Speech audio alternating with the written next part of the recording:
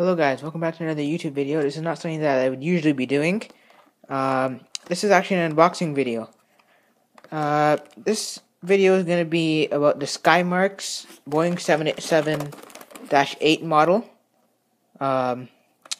It's actually pretty nice actually. It's a metal model. I did not buy this. My dad actually works at Air Canada, and as a Christmas thank you, or whatever you want to call it, they gave one of these to each person. The original sale value is about $50, so it's pretty good. And this is not like one of those toy ones. This is like a metal one, and it's nice. It comes in a nice stand, good to put on your dresser table, whatever you want to put it on. So let's just get right back into this video.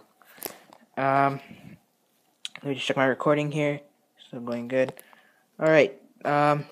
So top it says collect them all. Start your collection with the airplanes you have flown on. Add to your collection with aircraft from around the world. No glue required. True to scale model. Simple snap fit design. Aircraft of the world. SkyMarks says over there. The back is basically just the type of airplane that it is. So you can see that there.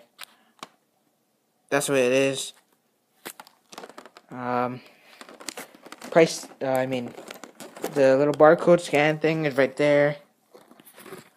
Right there. Sorry, I'm not good at this camera thing. I'm better at filming at the airport. Duran Worldwide Training Incorporated. It says right there. Price tags on the side there. Alright, so let's get right back into it. So we're going to open it up from the side over here.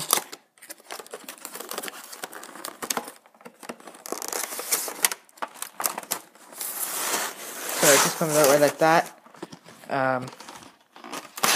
You just have to there's a little plastic cover that you can take off. Here's the actual body of the airplane. It's actually pretty heavy. Like I said, it's metal. So let's set that off to the side over here. Once you open it up, put that over there.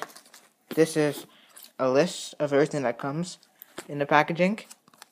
It says SkyMarks, solid body SkyMarks, sturdy construction, easy snap fit assembly, blah blah blah. All like that. These are all different kinds of airplanes that you can get in it. There's a lot more. It's just that this is all they have on this pamphlet. This is I think this is all the airplanes that they have. You guys can't even read that because it's such a small font, but that's basically that. Throw that on the side. Here we have our left wing over here. This is the left wing right over here. It's actually nice. I like how they actually put a lot of detail into it. The engine snap on the bottom. Put that on the side. Here's the right wing over here. I like how the design is on this wing as well. They're both actually symmetrical. It's not like one of those fake plastic ones that doesn't work properly, or they're not symmetrical. Here are the two engines. They come in like a little, like a bag, sort of. I don't know what it's called, but I'll take that out after. Here's a stand over here. It says Air Canada Boeing 787, scale 1 to 200.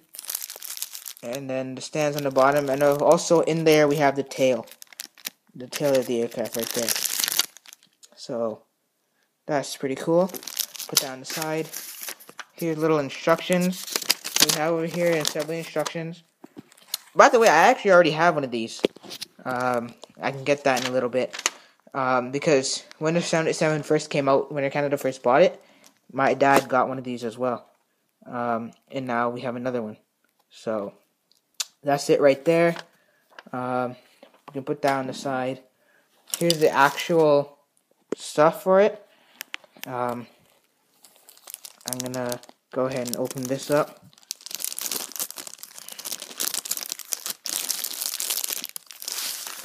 So here's the airplane. It's, like I said, it has a nice feel to it. It has all the design that you would see like in the actual aircraft itself, or on the actual aircraft itself. So these just snap right into here. These wings, they just snap right into that. So we'll do that in a little bit. Let's get my knife out over here.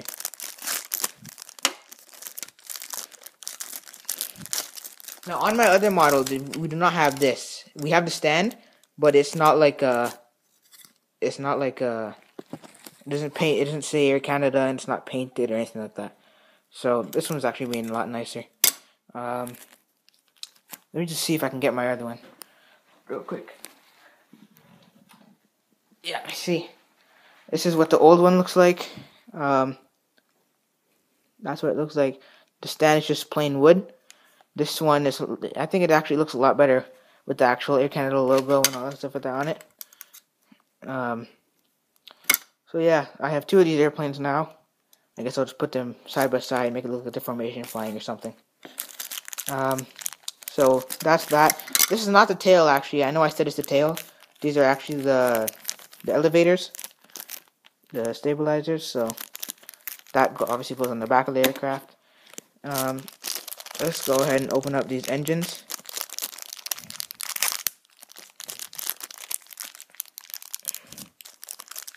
These engines are nice. They also have a very nice feel to them. They rattle around. It's not because they're bad quality. It's actually because the propeller on the inside actually spins. I don't know if you can tell that, but it actually spins on the inside of the propeller. So yeah, I don't know if you can hear that, but the propeller inside is actually spinning.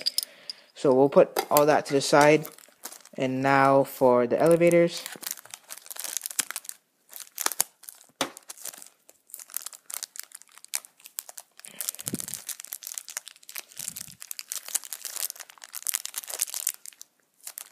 Alright, hold on, let me just open this up a little more.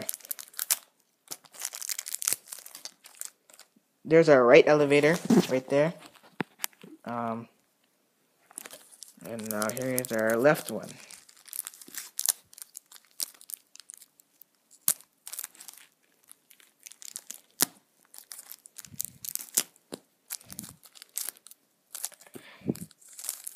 And here's our left one. So we're going to go ahead and actually pop these on the airplane itself. So I guess we'll start off with the right wing. So the way to do this is you pretty much just have to pop it into place. There's no better way to say it. So you just got to kind of... It just pops right into place. Or maybe it doesn't. There might be something else that you actually have to do.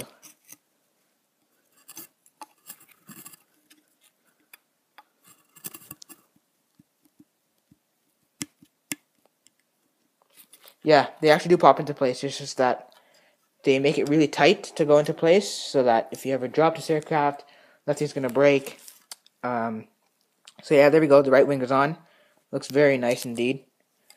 And now we'll pop in the left airplane. I mean the left wing. I'm sorry if my hand is also getting in the way, guys. I'm not good at this camera stuff. I'm more better at plane spotting and stuff like that. So the left wing is now in. Now we can put in the elevators. Okay, yeah, here's the right elevator. And here's the left elevator. There's a plane, guys. If I can just find the engines, I would put that in as well. There we are.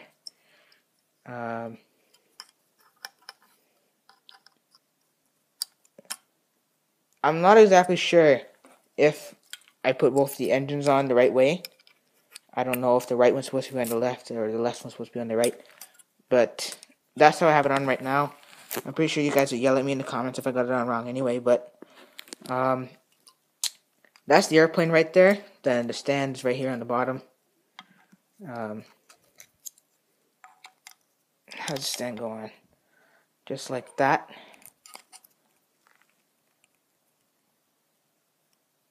Okay, so the stand just pops right into place there. See this? The older stand, you actually have to screw it into place. And there was, I don't know if you can see. Let me just focus the camera over here. But right there, you actually have to screw it into place. There's a little screw that came with it. So this one, you just have to pop it in. And it seems pretty tight, so it's not like it's going to ever break or anything like that. So, and then you just have to slide it into there. So there it is, guys. Let me put this down on a hard surface here. I guess I can put it down right there. There's the aircraft. That's what it looks like. I think it's actually a very nice aircraft. It looks cool. I like it. 787 is indeed my favorite aircraft that Air Canada just recently bought.